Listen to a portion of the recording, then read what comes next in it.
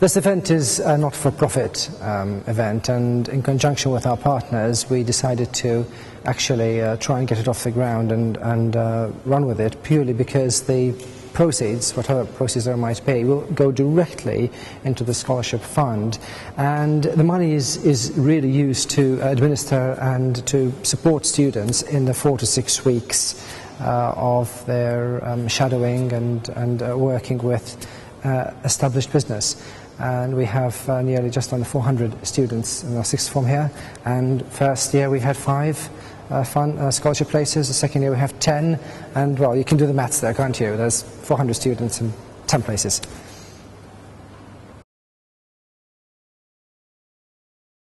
The value of the scholarships at Budmouth College is really very simple and straightforward.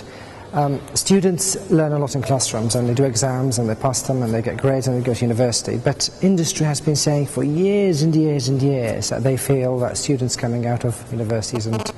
colleges really have something missing.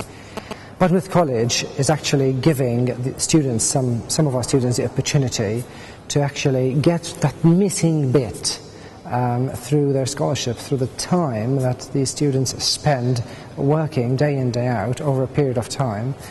with established professionals. And it's that ongoing repetition of work and experience that actually furnishes Budmouth students with really that little edge that they actually need. So when they finish the studies, or even during the studies, they can actually work with local business and industry and develop themselves into fully functioning and useful professionals in their field.